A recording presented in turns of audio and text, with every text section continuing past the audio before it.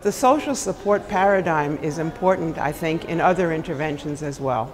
So we developed an intervention for couples in the early stage of dementia where they are counseled together and have shown that that intervention is helpful.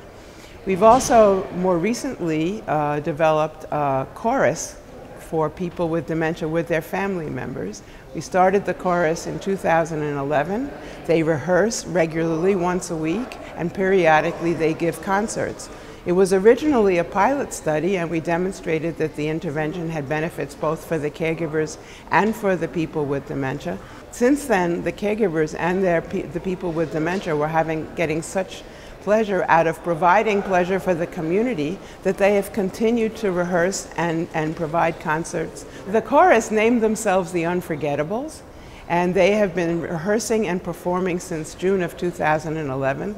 Their 18th concert will be in June of 2016.